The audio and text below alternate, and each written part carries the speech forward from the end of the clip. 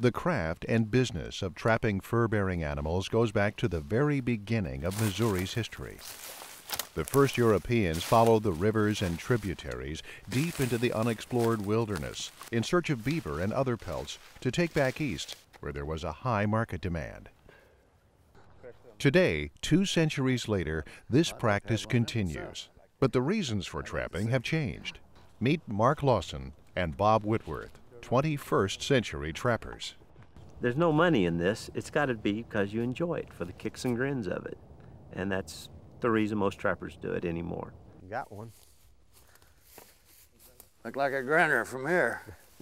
Even when they are successful, not every pelt is a keeper. He's not quite big enough. Well, in the possum line, color and size. There's the blacks and silvers.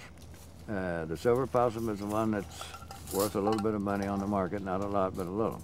A black possum is hardly worth nothing on the market. Yeah. Okay. You go home now, buddy. Though it's not enough to make a living, Bob and Mark do take the furs they trap in season to market. Buying 4, get them a 4 buying 4. Sold them $3 on 2, $3 on 2. 6 head of 24 to 26. Percentage-wise, the raccoon end up, I think, in Russia. Most of them do.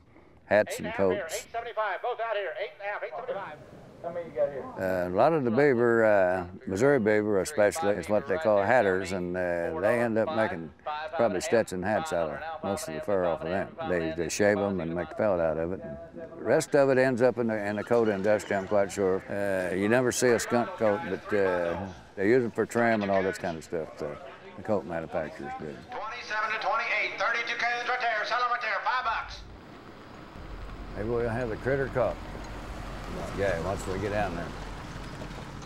Declining populations of predators like wolves and large cats have caused the numbers of some fur-bearing animals to grow dramatically.